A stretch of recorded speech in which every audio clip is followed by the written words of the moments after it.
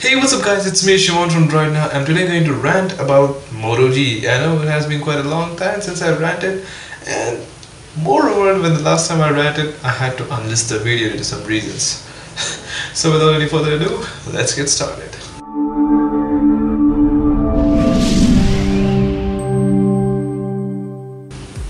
So, all in all, Moto G is a great phone. It indeed is a great phone. It is the benchmark of the lower end budget phones. It is indeed nice. It has got nice specs. Overall, it's a complete package. But there is one downfall which just overshadows them all, which is the fatal charge problem. That's what I call it. I mean, and this problem, if your phone gets down below 10% or so, I mean, if it dies without charging, it won't power on. Yeah. In the initial stages, you will see that when you just hold the power button, the notification LED light will just flash, and then when you just plug it in, you will get a blank screen with the battery in between, and you will see that 0%, and then everything's gone. You cannot charge it. It doesn't accept charge then.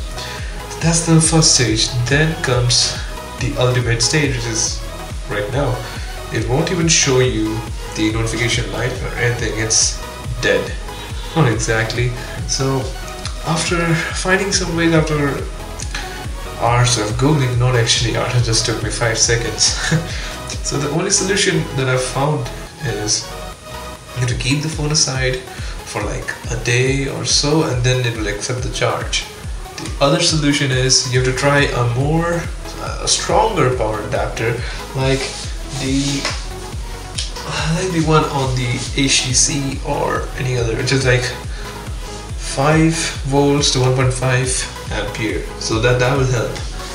And there are some more solutions, like you have to press the volume down key and the power key for like 120 seconds. It's like 2 minutes. Actually, you have to exceed 2 minutes while holding these two buttons, and then the boot menu, I mean the fast boot menu or whatever it's called, so that comes up, and then you have to choose boot, reboot, anything, and then you have to click it. So it's a common thing with lithium-ion batteries that they will get damaged if they get down to 0%. Actually, never. It's like every phone, it never gets down to 0%. But yeah, with this phone, I'm not the only one who's facing these issues. You can just Google this search term like Moto G doesn't power on or something like that. You'll get the same result. That's frustrating. And one downfall, I mean, you must have just experienced some day-to-day activities. I mean, you yourself must have experienced some things like that. Your phone is just going down 1%, 2%, and it just powers down. And yeah, you have to charge it over them, right? But you can't with this. You have to be very careful, and the moment it shows the power is getting low, you have to charge it or you will just face the problem that I'm facing. So I'll keep you guys posted on this thing.